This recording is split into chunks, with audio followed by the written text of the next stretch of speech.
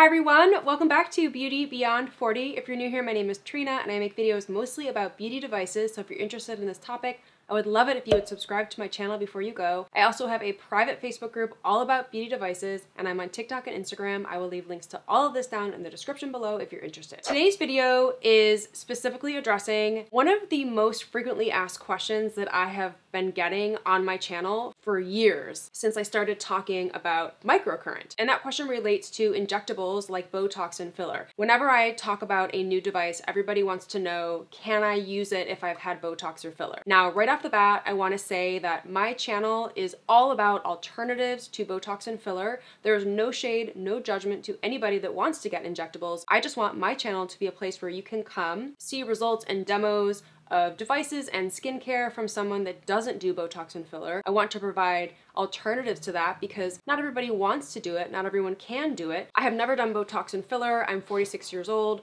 I am very diligent with my skincare routine and with my beauty device routine. I'm using LED light therapy. I'm using the NIRA laser for my eyes. I am using microcurrent. I'm using radio frequency. I'm testing out all these different devices, including ones that have EMS, electrical muscle stimulation. I'm testing out ultrasound. I'm testing out all these different modalities. The question that comes up mostly is around microcurrent and radio frequency. So the question always comes up, can I use these devices if I've had Botox and filler? I'm gonna talk you through what I know to be the answer to this question, and keep in mind I am just a beauty device consumer. I am certified by 7E Wellness to do microcurrent and to do tutorials. However, I'm not an esthetician, I'm not a dermatologist, so I always highly recommend that you go check with your injector, tell them the devices that you want to use or you are using, and have them work out a plan for you.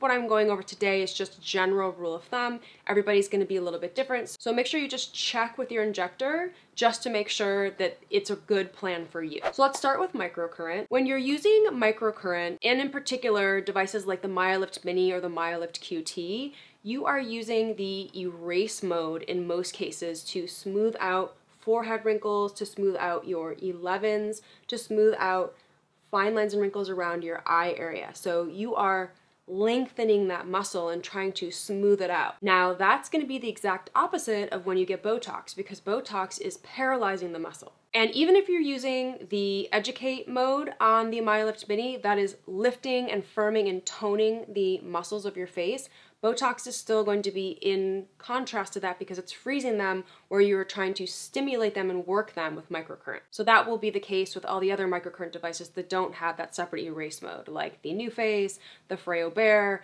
They are lifting and sculpting and toning the muscles. So in any case, when you're working with a microcurrent device, what microcurrent is doing is the opposite of what Botox is doing. So you should wait at least 2 weeks after you get Botox to use microcurrent. You want to wait for the effects of the Botox to wear off a little bit, because then you can leverage microcurrent to try to smooth out those areas using a device that can help build ATP and lift those muscles, tone those muscles, smooth those lines. So instead of getting more lax after the Botox starts to wear off, you can then switch to microcurrent to try to build up those muscles, tone those muscles, smooth out those fine lines. So definitely ask your injector if that's a good plan for you. If you spent all this money on Botox, then use your microcurrent device right after, you're just going to undo that effect. Definitely wait at least 2 weeks. In some cases I've seen 4 weeks, but definitely check with your injector to see what's the best time frame for you. But the rule of thumb is don't do them simultaneously because they are going to give you the opposite effect. And I've seen a lot of people join my community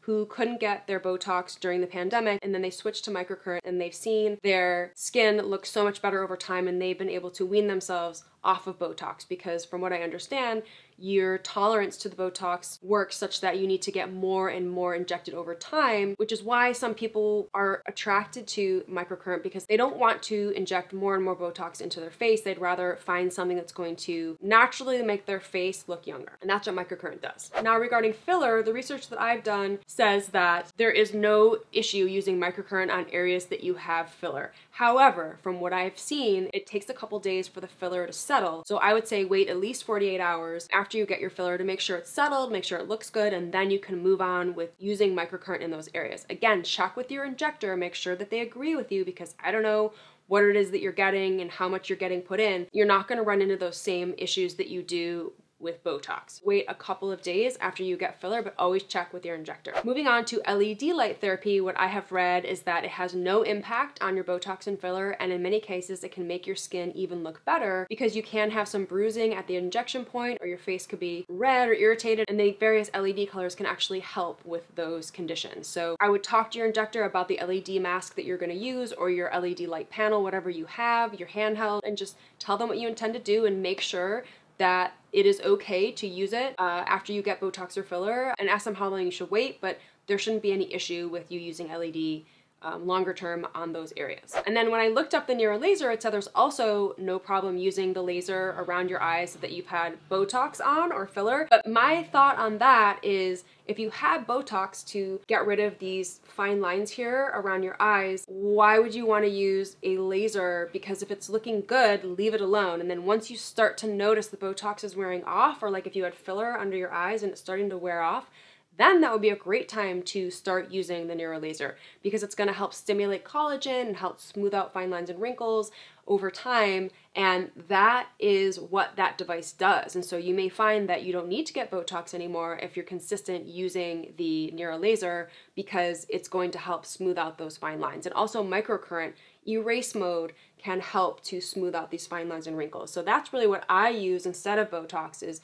a combination of microcurrent and the NIRA laser around my eye area to lift my hoods, to smooth out these fine lines and wrinkles, and to get rid of puffiness under my eyes. So definitely, again, always check with your injector and let them know that you plan to use the NIRA laser and see if there's a waiting period. But in general, yes, you can use these beauty devices if you are getting Botox and filler. You just need to work out a plan that works for you with your injector so that you're not canceling out any of the effects of these procedures you've gone in to get. So I hope that helped answer your question. I know that it's not a one-size-fits-all answer for everyone, but not everyone uses these devices in the same way, because everybody has different skin concerns and has devices that work better for them, or devices they love to use more than others. Thank you so much for watching. If you enjoyed this video, please like it, leave a comment below, share with a friend, and make sure to subscribe to my channel before you leave so you don't miss my next video.